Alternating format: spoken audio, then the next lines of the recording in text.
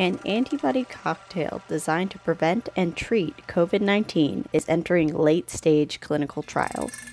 When exposed to pathogens like SARS-CoV-2, the virus that causes COVID-19, the body builds molecules called antibodies to help clear the infection.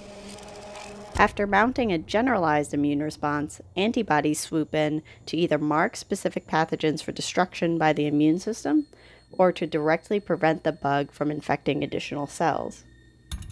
To design a new COVID-19 drug developers evaluated thousands of antibodies to find two that appear extremely potent against the virus. They found these neutralizing antibodies by studying genetically modified mice with human-like immune systems and by studying antibodies collected from human COVID-19 patients.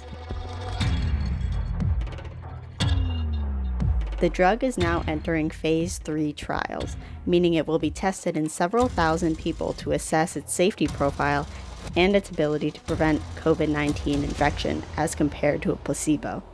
People included in the trial will be those who have had close contact with an infected person, such as one of their housemates. The drug is also being assessed in phase 2-3 trials as a treatment for people who are already ill with COVID-19.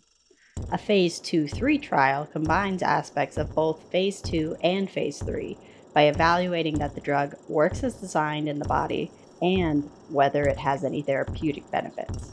In these phase 2-3 trials, the therapy will be given to COVID-19 patients to see if the antibodies can help reduce the amount of virus infected people expel, alleviate their symptoms, and improve clinical outcomes as compared to a placebo drug. Several other antibody-based therapies have also made it to human trials at this point. If any of these drugs graduate from phase 3 trials, they could be approved for widespread use.